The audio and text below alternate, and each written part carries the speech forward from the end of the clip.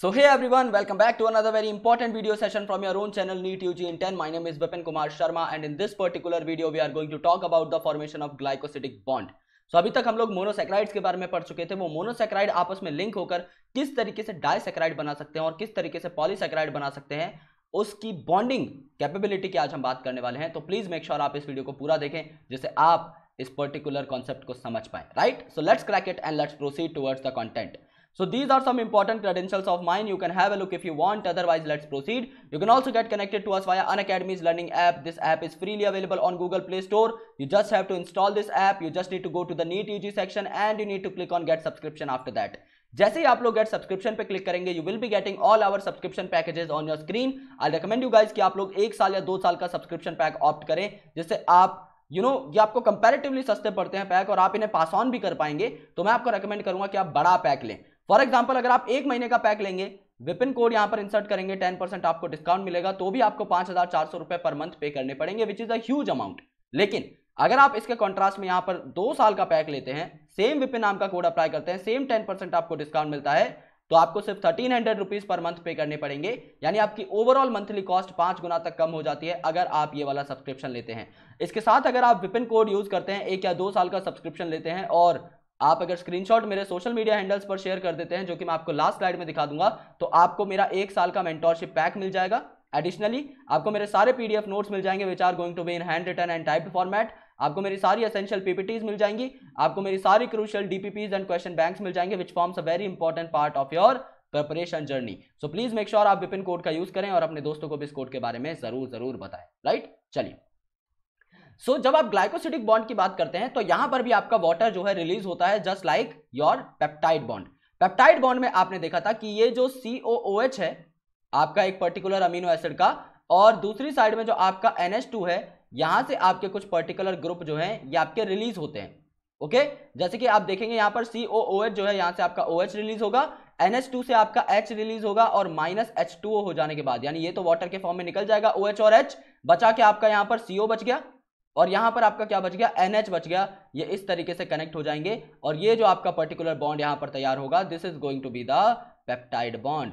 Similarly जब आप sugars का स्ट्रक्चर बनाते हैं तो शुगर्स के स्ट्रक्चर में आपको जो है हर कार्बन के ऊपर जो आपके मीडियम कार्बन होते हैं, इनके ऊपर HOH देखने को मिलता है। तो यहां पर क्या है, यहां पर ये जो आपका पोजीशन है, this particular position, this is also having HOH and this particular position is also having HOH।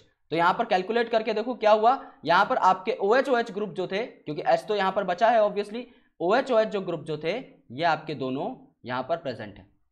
OH मतलब यहां पर 2 O हैं और 2 H हैं। अगर आप इसमें से H2O निकाल देते हो, अगर H2O निकाल देते हो मतलब दोनों हाइड्रोजन आपके निकल गए और एक आपका ऑक्सीजन निकल गया ये वाला। राइट, तो बचा के आपके पास 1 ऑक्सीजन बचा। तो आप बिल्कुल करेक्ट पैटर्न यहां पर देखोगे कि यहां पर जो आपकी ये पोजीशंस हैं, यहां पर आपको हाइड्रोजन और ऑक्सीजन गायब मिलेंगे, सिर्फ 1 ऑक्सीजन आपका बचेगा जिसके थ्रू ये दोनों मॉलिक्यूल्स आपके कनेक्ट होंगे। ये जो बॉन्ड रहता है इसे आप क्या बोलते हो, ग्लाइकोसिडिक बॉन्ड बोलते हो। और ये अलग अलग शुगर्स में अलग अलग होता है। जैसे कि माल्टोज है, तो माल्टोज में क्या हुआ, माल्टोज में आपके 2 ग्लूकोज यूनिट साथ में जुड़ी, ग्लूकोज प्लस ग्लूकोज।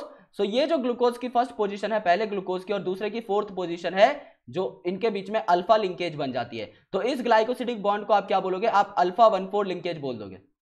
राइट, क्योंकि अल्फा इनकी कॉन्फ़िगरेशन है एंड फर्स्ट और 4th कार्बन जो है इनमें आपकी फ्यूजन हो रही है, इनके HOH जो है आपके साथ में कंबाइन कर रहे हैं to form the glycosidic bond. अगर आप लैक्टोज की बात करोगे, यानी कि मिल्क शुगर की बात करोगे, तो यहां पर आपका ग्लूकोज प्लस गैलेक्टोज आपका प्रेजेंट होता है। तो ग्लूकोज और गैलेक्टोज में अगर आप देखोगे तो फर्स्ट पोजीशन और 4th पोजीशन आपकी अगेन कंबाइन करती है, लेकिन यहां पर बीटा लिंक है, तो इसी के बेसिस पर आप इसका नाम भी रख सकते हो।